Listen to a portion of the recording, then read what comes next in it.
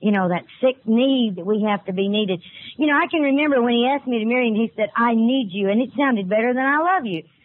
Because they keep you longer. So you want to keep that need created so they'll keep you. It gives you job security, you know. Haven't you ever had a job where you did something on your job and you don't want anybody else to know how to do that procedure? Because if they did, then they could fire your ass.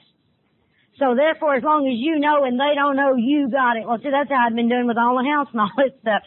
I had my position there and I didn't want to change, but that's not the way it is today. And it's a good thing because as much as I'm gone, he has to take care of all of these things.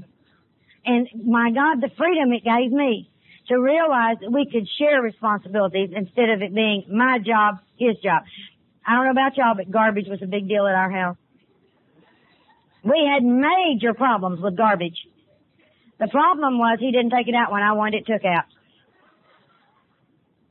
And my sponsor said, are you going to allow him to do that? Is that a job that he wants to do? And I said, yeah, we sit down. And I told him I do all the cooking and everything. Would he mind to take out the garbage? He said, no. She said, well, then let him. And I said, but he doesn't take it out the right time.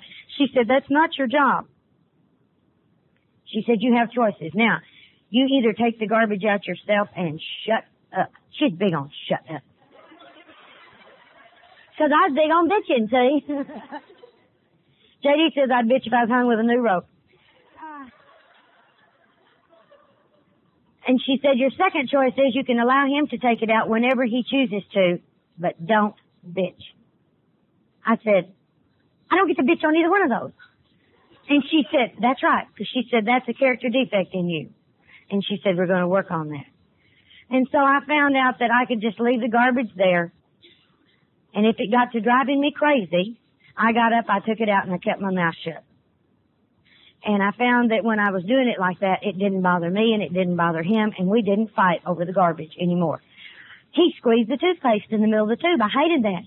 My sponsor gave me such logical suggestions like, get 2 tubes of toothpaste. It never occurred to me in 9 years of marriage to get 2 tubes of toothpaste. But I'm very logical. It's real funny how we can miss on these little bitty things. And when I realized it wasn't the big things that drove me crazy. It was these little bitty things. You know, like for instance, he would come in from work and he would start undressing at the front door and there would be clothes strung from one end of my house to the other. And I had 2 dogs and they'd carry the clothes around.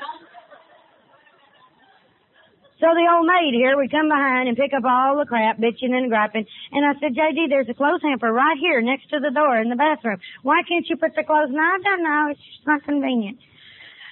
And I thought maybe we need one here, and here across the house. And my sponsor said, does that bother you? And I said, drives me crazy. She said, then leave it alone. She said, things that drive you crazy, leave them alone. And I said, well, what do you mean? And she said, well, you have a choice. You can pick up the clothes and not bitch. Or you can let them lay and not bitch. And I said, well, what'll happen if we let them lay? She said, I don't know. Let's see. I said, okay. So we're letting them lay. We're letting the little dudes lay. And I mean, we got a week's worth all over the house. And he went to his meeting. And he brought some guys home with him. And he came in and it's like he saw him for the first time. He goes, guys, as you can tell, my wife's no housekeeper.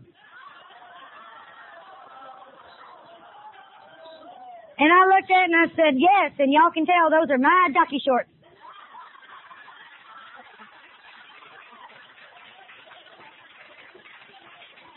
I've never had to pick up clothes again either. So it's amazing to see what will happen. It's amazing.